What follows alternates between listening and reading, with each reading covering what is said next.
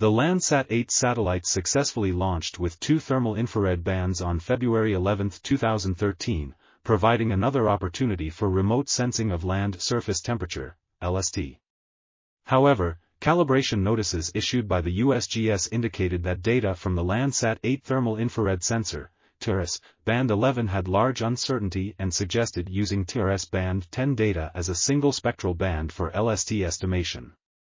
To address this issue, researchers developed an improved monowindow (IMW) algorithm for LST retrieval from the Landsat 8 TRS band 10 data. 3 essential parameters, ground emissivity, atmospheric transmittance and effective mean atmospheric temperature, were needed for the IMW algorithm to retrieve LST. Additionally, a new method was proposed to estimate the parameter of effective mean atmospheric temperature from local meteorological data. Other 2 essential parameters could be both estimated through the so-called land cover approach.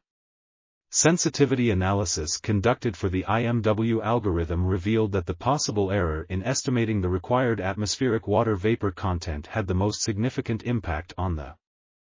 This article was authored by Wang, Zhihao, Caiying, and others. We are RTCLTV, links in the description below.